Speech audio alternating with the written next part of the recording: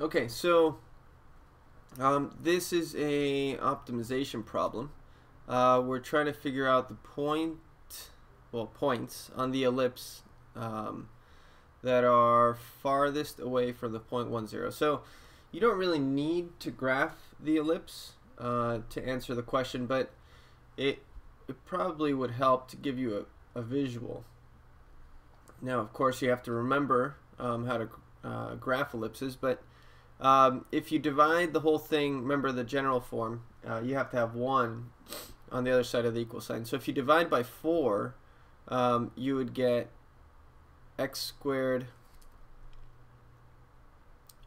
plus y squared over 4, or 2 squared, equals to 1. And so what this means is that on the x-axis, you go 1 on each side, and then on the y-axis you're going to go 2. And so then you draw your ellipse, so it looks something like this. Okay, so the point 1, 0 is right here. Now the point on the ellipse farthest away from this point, if you just kind of eyeball it, you can see that it's somewhere around right there. And of course, there's also another point down here, same exact distance. So, you know, somewhere along those lines, maybe a little bit higher up here.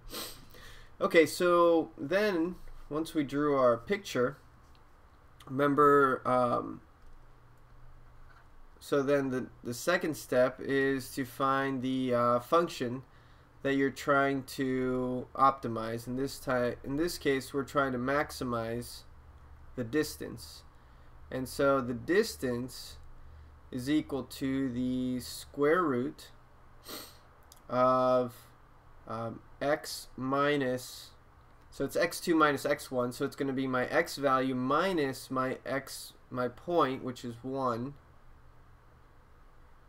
squared, plus y minus 0 squared.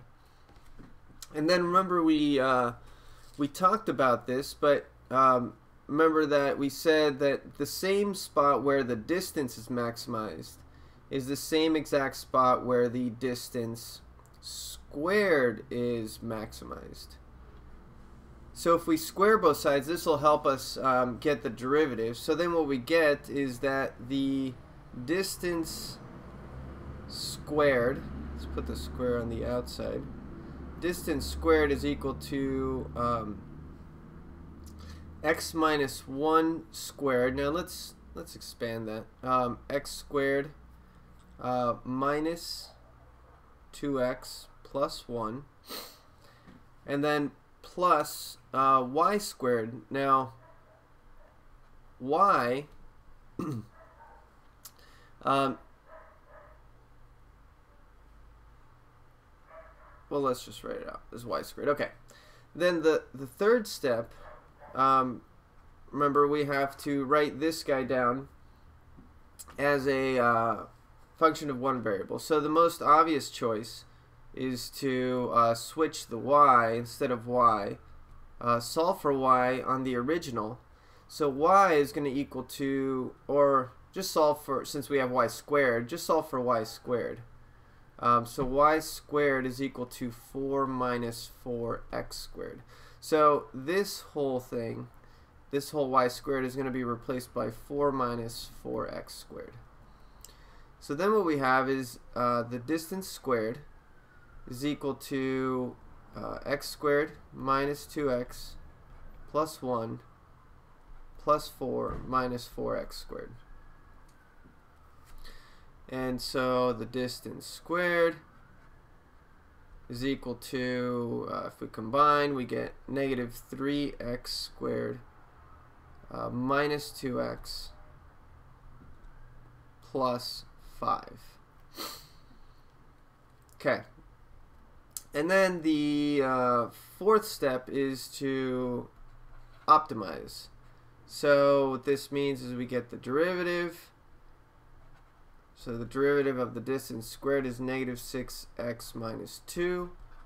Set it equal to 0, and we get that x is equal to -1/3.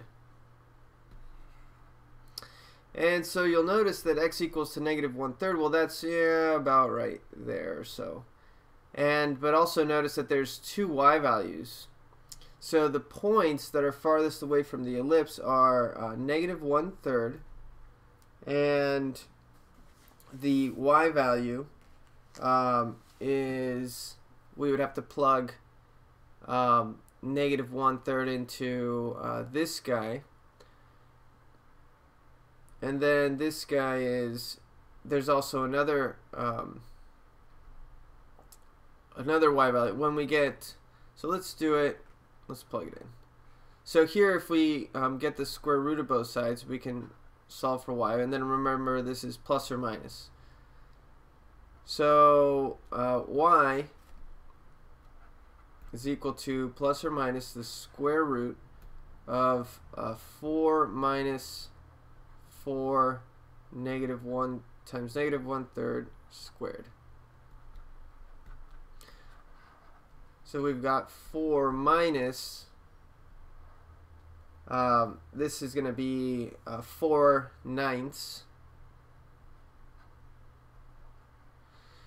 And so this is 36/9 minus 4/9 is 32/9.